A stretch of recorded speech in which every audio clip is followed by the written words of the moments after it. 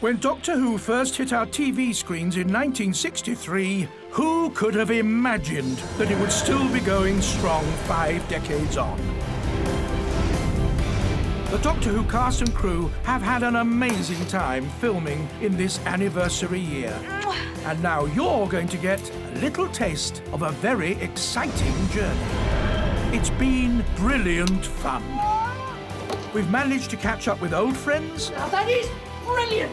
And meet some new ones. We filmed in some fantastic locations. Amazing. And it's been quite emotional. What a great moment. One of the best moments I've had on Who.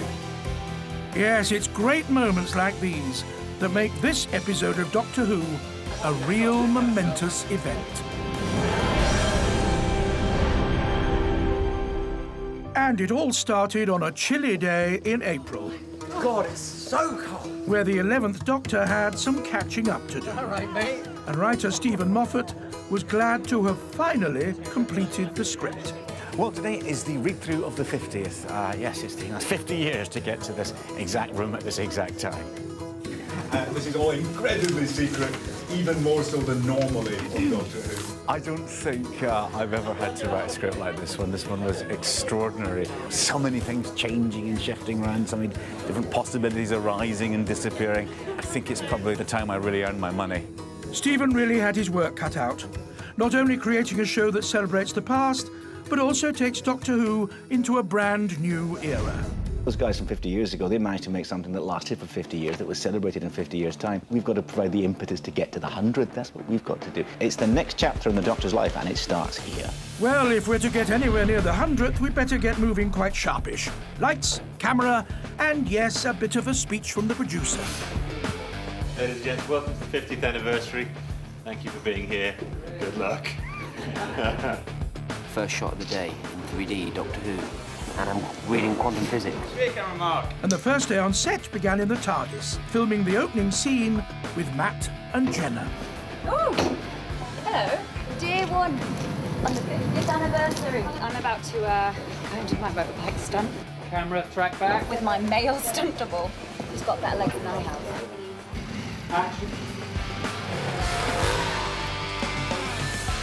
This episode gave us the opportunity to look back through Doctor Who history and meet up with some familiar faces. And one man was to finally get the call he'd been waiting for. It's been vaguely talked about, very casually, for probably a couple of years now.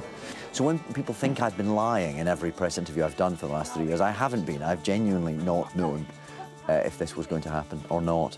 It's just lovely to know that there was going to be a 50th special, and I'd been invited to be part of it. That is brilliant! And another familiar face was back with a whole new wardrobe and looking pretty good, if you ask me. What do you think of my new look? I think it's great. I like the... Did you do these holes yourself?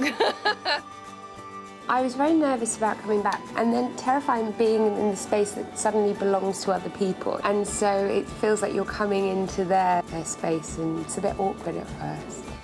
She's a very kind of sophisticated piece of equipment, a bit more well-managed than Rose. Yes, Billy's costume has changed, but maybe David could have tried a bit harder. We made more effort in my day. You didn't make an effort, but... I didn't. But it still fits. Still fits. Yeah. It feels so familiar and yet so completely disorientating to be back wearing the same suit and trying to look 5 years younger. And it's got posh. Look, we get chairs now. We didn't get that in my day. They've clearly got more budget than they used to have. Yes, David, and we had the budget to cast some new faces as well. And one was more than a little excited when asked to be in Doctor Who. My first thought was, oh my God, I'd love to be in Doctor Who. I really, really want to be in it. My second thought was, oh my God, playing Queen Elizabeth I. And then my third thought was, oh my God, I've got a 6-week-old baby.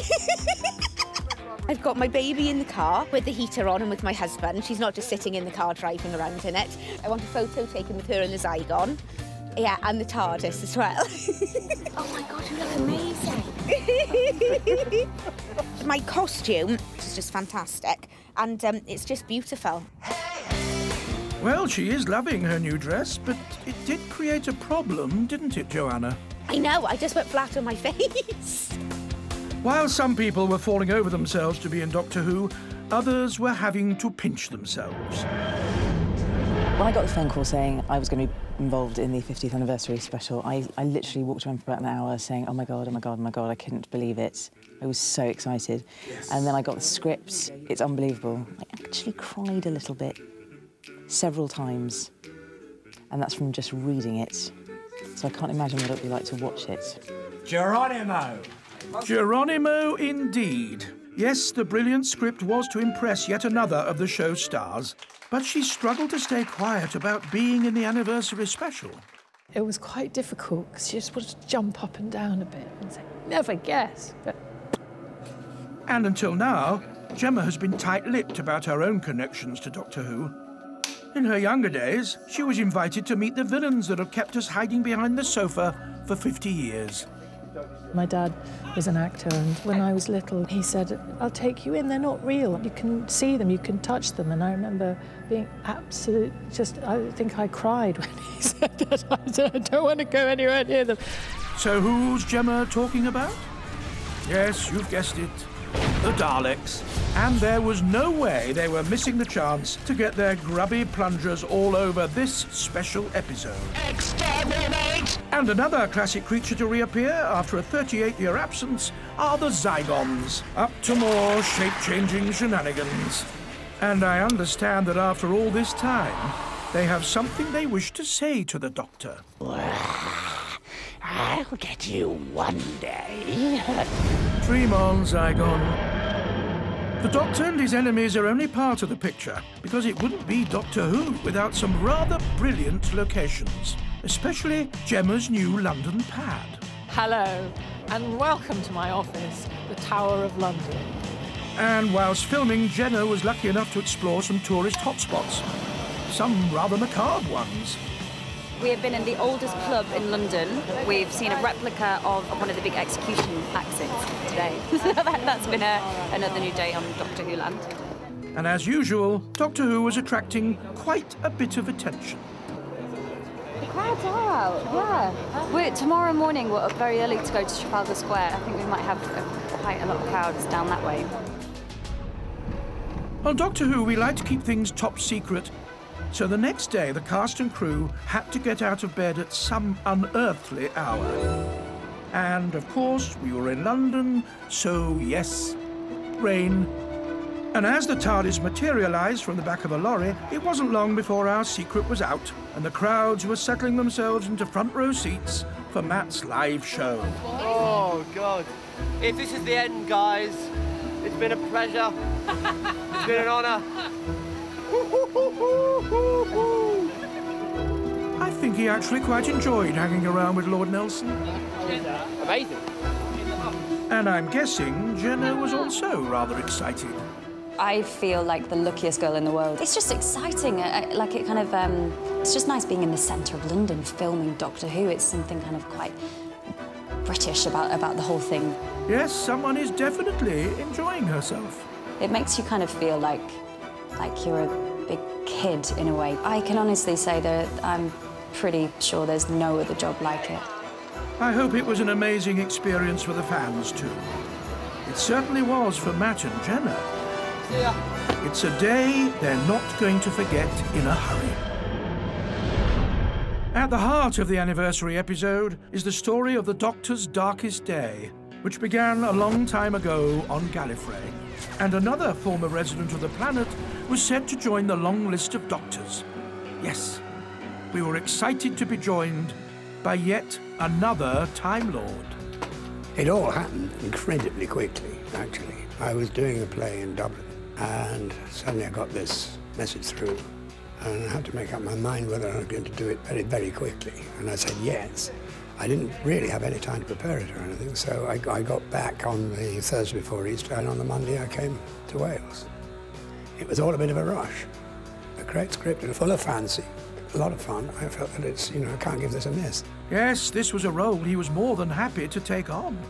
Working with Billie Piper is absolutely a real shot in the arm. It's terrific. She's wonderful, and I love her. And also, I think both the boys are fabulous. I really do. I think they are ace at what they do. Dead on. Ladies and gentlemen, I think we should welcome David Tennant and John Hurt and Matt Smith with Jenna, 3 doctors. With 3 doctors on set, the boss became rather unprofessional, in my opinion. I don't really know quite what to do. We are in total fan out here. I think everybody is. And there's a specific rule about not taking photographs on set. And as the person who enforced it and came up with it, I obviously contradict it all the time. I really should be arrested. It's just as well we had someone else in charge that day. I'm keeping them all in check. Really? Yeah. Oh, yeah. No, I'm the boss, really. Ish. And Stephen was genuinely overwhelmed to have a few other doctors popping up in this iconic episode. All the doctors do make an appearance in this, all of them, including the one who's yet to be. And then as an extra special treat, Tom Baker appears at the end. If you know the history of Doctor Who, this is a huge thing, because he's never come back to that part, not on television. That scene had people who were watching it being made, they were in tears, because they were seeing the impossible sight. They were seeing Matt Smith, who is the Doctor, face to face with the man who is the Doctor, who's Tom Baker. Who knows?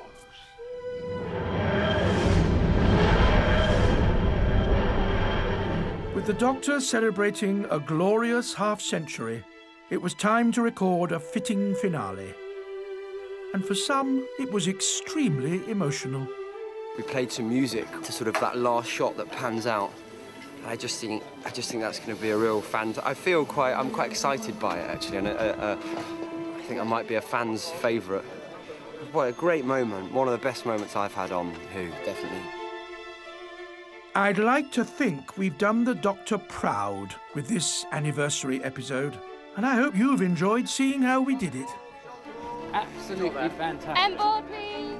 Well, what more is there left to say? I'm Colin Baker, the 6th Doctor. Happy anniversary, Doctor Who. Hello, I'm John Hurt, and I'd really like to wish Doctor Who a very, very happy 50th anniversary. I'm Paul McGann. Happy 50th, Doctor Who. Mwah. Hello, I'm David Tennant, wishing Doctor Who a very happy 50th birthday. You don't look a day over 49. Happy 50th birthday to Doctor Who. Happy 50th anniversary to Doctor Who. To all those who work on Doctor Who in the past, thank you. In the present, good luck. Happy anniversary, Doctor Who.